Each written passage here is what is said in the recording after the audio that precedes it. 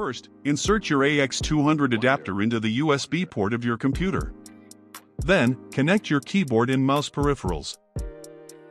If the peripherals are not getting sufficient power, you can also plug them into the additional Type-C power port on the side.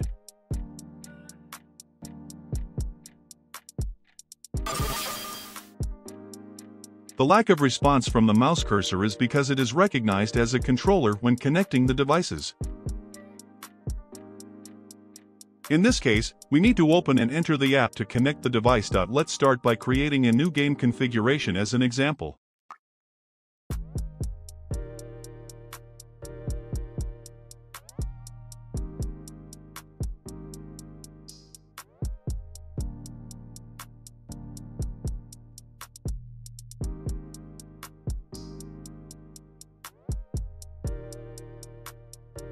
Enter the Flex Mapping feature. Here, we open the switch for Office mode, which represents the keyboard and mouse mode. Once you enable Office mode, you can use it for office work or other operations apart from gaming. Flex Mapping does not require setting up shortcuts, but Office mode can be bound to a shortcut. In my case, I have bound it to the F12 key. Now, let's go to the Steam controller test. You can see that you only need to press the shortcut key to switch.